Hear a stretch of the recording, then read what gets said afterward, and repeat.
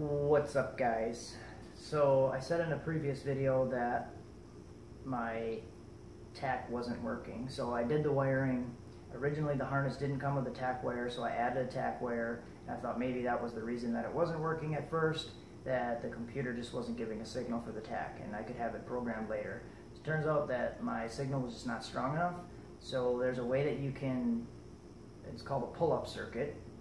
There's a way that you can wire it to boost the signal to work with an analog gauge, to work with a stock gauge, so that's what I'm going to show you in this video. How to make a pull-up circuit to boost the Tach signal to work with the analog gauge. I'll try to do this in one clip as best I can. So I'm going to show that the Tach doesn't work. I'll start it, show that the Tach doesn't work, and then I'll go hook up that circuit and show that it does work.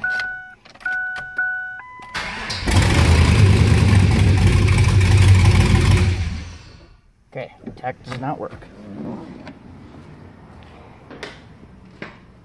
So now all I'm going to do, all this circuit is basically a positive going through a relay to your Tach signal wire. So I'm just going to hook this on like that. So now we have the positive going through the resistor.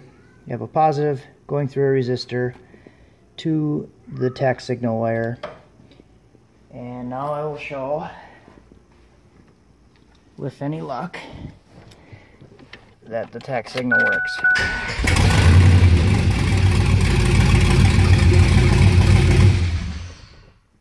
There you go. The resistor that I use is this little guy here. It's 18,000 ohms. You can probably go smaller, down to like 10,000, maybe even 1,000. Try to test it out, but I'm using this one and it's 18,000. So the little stubbies on the end are a little small, so I'm going to set it on the bench and then try to solder some wire onto there. I got the first one done. Worked out pretty good. So I'm going to do the same thing. Basically just stick this into the twisted wire end and then solder it. So this is all set up now.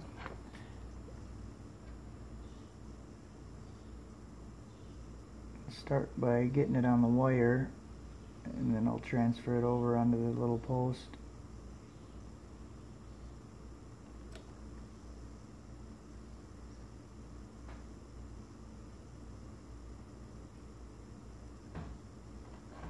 Does work okay.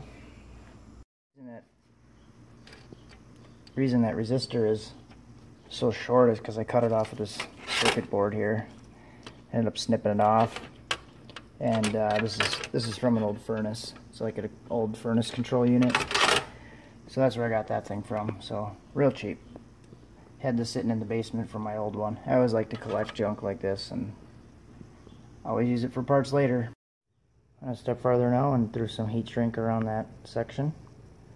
So now what I'm gonna do is use this wire, and then I'm gonna wire this in behind the cluster, inside the dash. I don't want this inside the engine bay in case that gets too fragile and breaks or vibrates or anything, so I'm going to put it inside the dash where it's a little bit more protected so it doesn't break. Alright, so the next thing I'm going to want to do is find a wire behind the dash that has continuity to power when the ignition is on. So basically a key on 12 volt ignition source. So how I'm going to do that is use my alligator clip, put it on the positive terminal of the battery, come around, hook it up to one of the leads on the multimeter.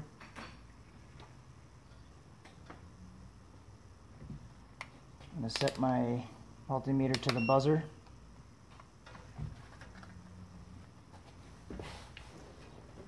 Turn the key forward. I'm going to turn the key forward into the position that I want, and then I'm just going to start poking. You hear that noise? It means I have continuity to ground, or continuity to power with the key on. Now watch when I turn key off, it stops beeping. So it means it's only going to have power when the key is on. So that's how that works. See, a lot of these other wires don't have power, but this one does. So what I'm going to do here is I'm going to take my jumper that I made with the resistor in it, hook it up to that 12 volt positive wire, and then I'm going to hook the other end up to the Tach signal wire, and that's as simple as that. So let's do that part. This is where I added in the resistor, so you can see where the heat shrink is. I did take the wires and strip them back. It didn't cut them. You just strip the casing off and leave the wire intact and then add the resistor in. So that's how I did it. Now I'll button it back up, make sure it works. So I got everything buttoned back up in the dash now. I'm just going to turn it on, test it, make sure it still works. Took the opportunity while I had the parts truck here to replace all this red stuff that I did many years ago. I decided to paint the dash and did all that, so decided to swap the parts out and put them back in here. So this thing looks like mostly stock now, not all red and junky. So now we'll just give it a test now that everything's back in, make sure it works.